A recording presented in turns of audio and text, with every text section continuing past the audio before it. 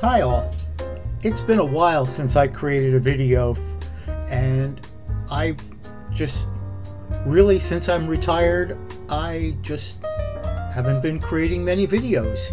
Anyway, I thought I would do one today because now that I have retired from my full-time job, I ran into a situation where I had to redo the hard drives actually on my computer, and I now no longer have access to the Microsoft Office suite or Office 365 without paying for it. And since I'm retired, I don't use an Office suite very much, so I really couldn't justify buying or paying for Office. So I thought I would try some of the free Office suites out there. And I remembered when I was teaching, and I would tell my students who also could not afford the Office suite to use a program called OpenOffice. And it worked well. It wasn't a bad program. It wasn't bad at all. But I'm going to say it was a little clunky. Those are my words, all right? It did work. It worked fine. However, I found LibreOffice, and the LibreOffice suite is so far wonderful, absolutely great. It has a word processor which they call Writer. It has an Excel spreadsheet which they call Calc, and it has, you know, all the other features. It has like a PowerPoint thing, and the only thing I didn't find in it was a database, which I didn't use out of the Office suite anyway. But anyway, the one thing, there's a small learning curve using LibreOffice, even for those of us who grew up with Microsoft Office. And the learning curve is just really the matter of where do you find things. All right, they're kind of similar, but yet they're not. So after that short learning curve, and the curve wasn't real steep, and there's a lot of help online for it, I find I actually am almost liking it as much as, if not even better in some ways, than the Microsoft Office suite. Anyway, I digress. The one problem that I did have, or was having, with LibreWriter, which is the word processor, was printing envelopes. Now, I don't print envelopes often, you know, once a month, and that's when some of the bills that I pay don't come with a return envelope, when I print my own.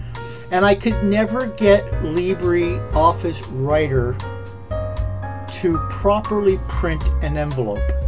So I finally came up with a way that really seems to work well for me.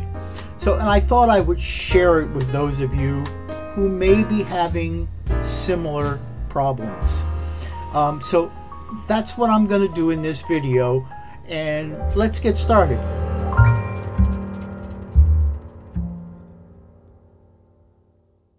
So let me switch over to the desktop, and you'll see my little buddy Ling here. He's a little mini pincher. We're out for a walk on the rails to trails here in the area, and let's start LibreOffice Writer. Now, I have a shortcut on my desktop for LibreOffice Writer.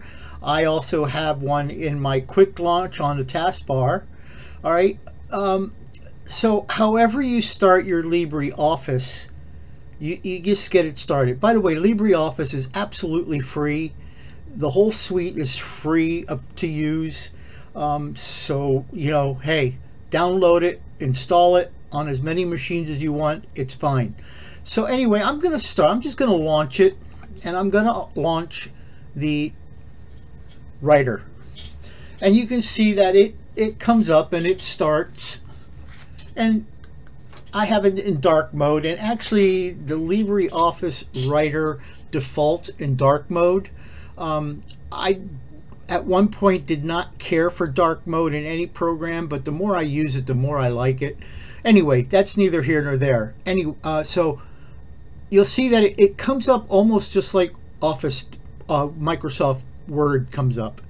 And I have my LibreOffice set to resemble Microsoft Office, where I was using the tabs with the palettes. I got used to that and I really like it. You can not use it and you can just use a menu bar across the top. So either way that you have your writer set up, these things are going to work for you. All right, so the first thing, when you open a new when you open up Writer, it comes up and it has a new document here. If you come in, let me come in a different way. I'll just close this down and I have a shortcut for LibreOffice. I'll double click on LibreOffice and now it comes up with this screen and you can choose whether you want a Writer document or a Calc spreadsheet or an Impress presentation. They have a drawing. You can do formulas and they do have a database here. Sorry, I never noticed that before. So I'm going to start it this way, Writer document. And it's going to do the exact same thing as it did when I launched it from my quick start. So in this, now what I want to do here is I want to do an envelope and I'm going to do a number 10 envelope. So the very first thing I'm going to do is I'm going to change the paper size to make it a number 10 envelope. Now to do that, there's a couple of ways. You can come up, if you have the menu up here, you could do Format, and then you can do Page Style, which is right here. You click there and you will get a dialog box up that's Page Style Dialog. That's one way to get there. Let me cancel this out. If you have the tabs showing, you can use the Layout tab, you can use the paper size, and you'll see that it only shows letter in here, but if you say More Options, it brings up the same dialog box. So however you get there, it's up to you. So I'm going to set this now to a number 10 envelope. So here under the Page tab of this dialog box, under Format, I'm going to click down and I'm going to scroll down. You can see there's a whole bunch of different paper sizes here. I'm going to choose a number 10 envelope and it automatically sets everything. I'm going to leave this in portrait mode. I'll explain that as to why shortly. And I'm going to set my margins to 1/2 inch. Now you can use the roller bars, the roller buttons here, or I'm just going to go in and I'm going to type a 0.5, tab to the next field, 0.5, 0.5, 0.5, and then leave the gutter alone. And I'll say, and I don't need anything else on this page or on this area set. And I'm going to say Apply and OK. You can see now that my paper size has changed to an envelope that's in portrait style. Now, the reason I use portrait is because of my printer. So whatever printer you have, you'll have to change how your orientation lays on your printer. So let me switch back to the camera here for a minute.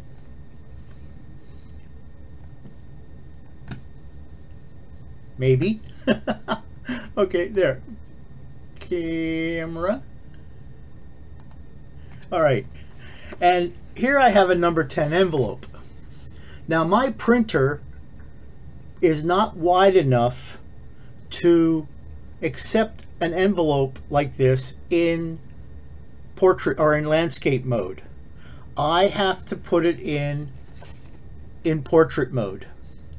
So the problem with the LibreOffice envelope printer, and it does have an option for printing envelopes, is that I can't get it to rotate everything to print my envelope correctly. So I came up with this way of being able to do that. So I have to feed my envelopes in to my printer this way and also in the center of the tray. All right, so this is why I'm doing this. Again, you'll have to make different adjustments for the way your printer feeds envelopes. So let me switch back to the laptop again. Okay, so here we are. Now, the next step in this whole process is I need to get the information on it. So I am going to insert a text box in here. Now, there's a bunch of different ways to do that also. If you have the tabs in, we can say insert text box.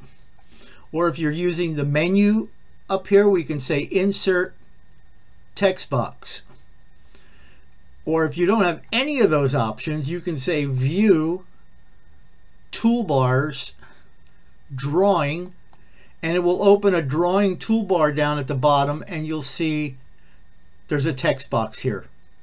All right, so I'm going to close that menu. I don't like that menu being up, and that, that's just my preference. So view, toolbars, I'm going to turn the drawing off, and I am now going to insert a text box. I'll click on text box, and I'll come down onto the envelope. All right, and I will just drag a text box onto the page. Now, the font in LibreOffice Writer, I have my font, my default font, set to Verdanda because I just like Verdanda. It's screen reader friendly. You can tell the difference between the letter I and the number 1 and the capital letter and the small letter L. You can tell the difference between an O and a 0. Some fonts you can't tell the difference. They use like the same character for some of the things. So I always set my font. So I'll come up here. Right now it's on LibreOffice Serif. I'm going to drop this down, and I want Verdanda. Now, I don't have to scroll this list. All I have to do is press the V to bring up Verdanda. I'll then click on Verdanda, and I'm going to leave my font size at 12 points. And in the text box, I'm going to now type my return address. So I'll say return to name. Okay, return to street, return to city, state, and zip. Okay, so you put that in there. You can also resize this box. So if I click on it, I clicked on the edge, you could see that you have handles in here so that you can resize the box as needed. All right, so you can resize it. The idea, though, is that that box is not positioned correctly. What I want to do is I want this box to go this way. So I'm going to click outside of the text box to deselect it. And then I'm going to move my mouse on top of the text, and I'm going to right click, and I'm going to say rotate. You'll see that I get like an orange handles up, at least on here. The center dot says that I can move that dot around. I'm not going to do that, but I can move that dot to reference the center point to where I'm going to, or the pivot point to where I'm going to be rotating. So I'm going to take this. This is one way to do it. If you move your mouse over on one of these dots, you'll see that it turns into a little rotate arrow. And I'm going to then click and drag, and it rotates the text box. Now you know, I looked at that and say, how do I know when it's really straight? So I'm going to just leave it. I'm going to just leave it there, and I'm going to let it go. And then I'm going to come over on the frame, and I'm going to right click, and I'm going to say position and size. And the position and size dialog box, and in there's a rotation tag. Well, the rotation angle I can now set. So I can set it. Let me see if I can pull this aside here. I don't know if this will be live. I haven't tried this. So I can set the rotation angle with this guy, or I can just type it in. And I happen to know that it's 270 degrees because of the way I want it rotated. So I'm going to say OK, and you'll see that it rotated the way I want it. Now I'm just going to click outside to deselect it. I'm going to click in the box to select it, and then I'm just going to come back in, and I'm going to drag it to where I want it positioned. And you can position this anywhere. Now I have a laser printer, so it can't print beyond a 1/2 inch. I think it can go out to a 1/4 inch, but I'm going to put it right here. Now that I have the return address on it, I need to put the main address on. So I can redo that whole step, insert the text box, change the font, all that stuff, or I can just copy this text box. So I'm going to come in here, and you can use Control C if you want with the box selected, or I can do a right click and say copy. I'm going to click away, and I'm going to say right click, paste. Now it pastes it right on top of that, but I'm just going to take this on the border, and I'm going to drag this away just like that. So now I have 2 of them. And you look at them and say, oh man, do I gotta actually type vertically? No, you don't. If you come into the text box and double click, what I did was I wanted to move it. Double click, notice it makes it horizontal. And now I can change the text in here. This is going to be my sender to name, my sender street, and my sender city, state, and zip. And I'm going to click away, and then click off of it, and it positions with the new information. But I want to do some fine positioning of that.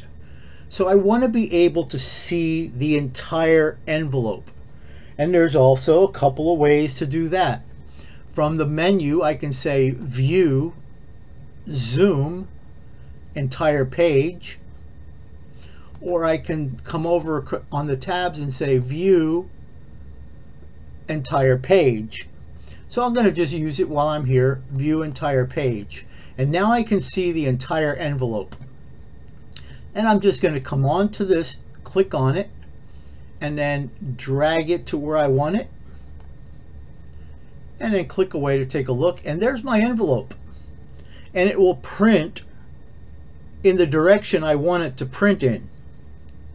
Now, if you're like me, or I have certain envelopes that I print every month. So like the sewer company doesn't send a return envelope. The garbage collection doesn't include a return envelope. You know, and there's other things that you just need an envelope sometimes. So for some of those, I save the envelope so I don't have to redo it all the time. I just open it and reprint it. Now, something that I learned the hard way was that I have my LibreOffice Writer set to save files in Microsoft Office format. So I'm going to save this file. So I'm going to just, again, however you want to save it. I'm not going to do Control S because I want to do a save as. So either on this icon or through the file menu, I'll use the file menu and I'll say save as. And you can see that I default to Word 2007-365 with a .docx extension. And that's what I prefer because I do share my documents with people who do have Office, Microsoft Office.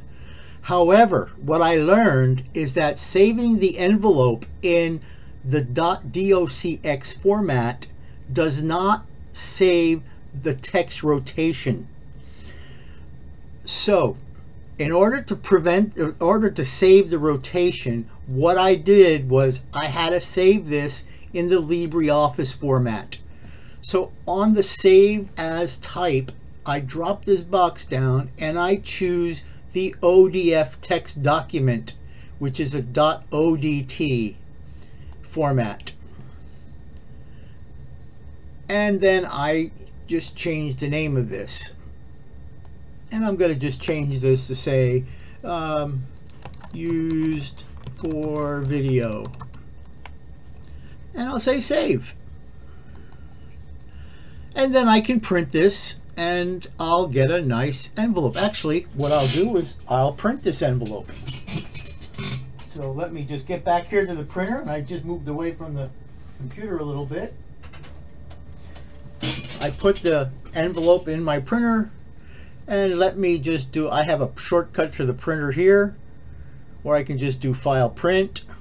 Again, however you do things, print it. I want to keep it in the portrait mode. Everything looks good here. I'm just going to say print. And I'll let that print out. You can see I'm using an HP color laser. It's a P1518Ni. Great little printer. I don't know if they make them anymore, but it's a great little printer. It's given me many years of good service so far. So we'll let that envelope print.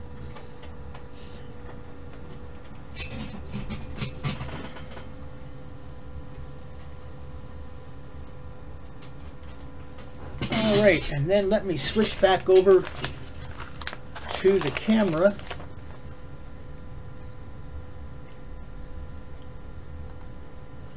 And hopefully you can see that it printed the envelope, and I think it prints the envelope really, really well.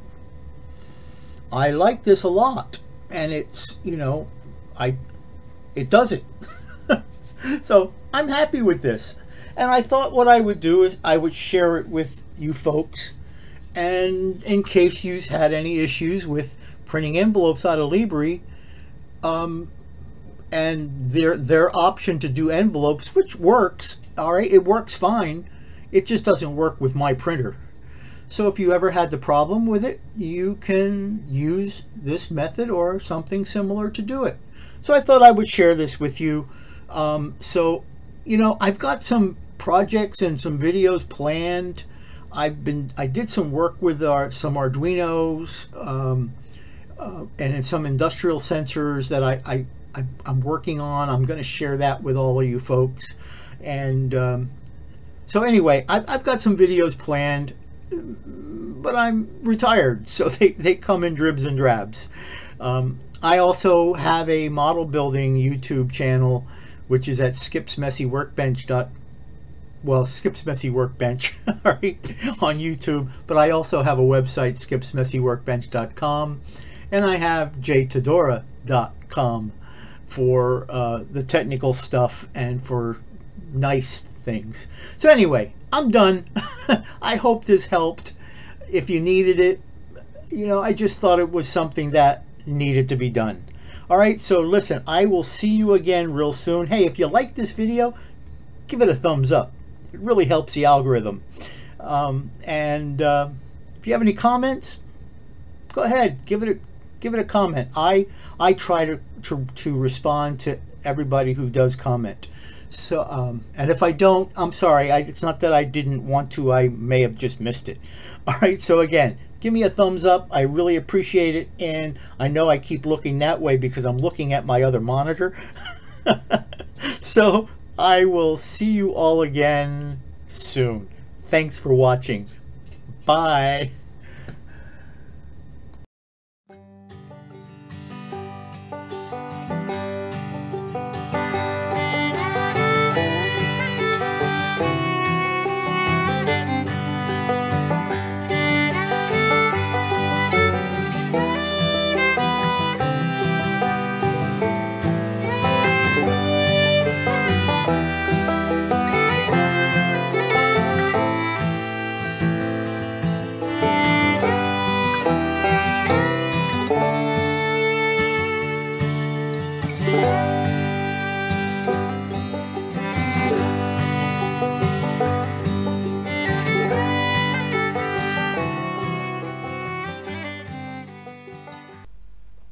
I want to thank you all for watching, and if you like what you saw, give it a thumbs up. If you don't like it, you can give it a thumbs down, but you know, I would prefer a thumbs up. And do me a favor, if you really liked it, smack that subscribe button.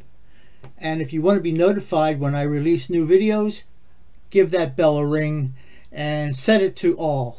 I don't release a lot of videos, so I won't be bugging you that much. Anyway, thanks again, and I'll see you in the next video.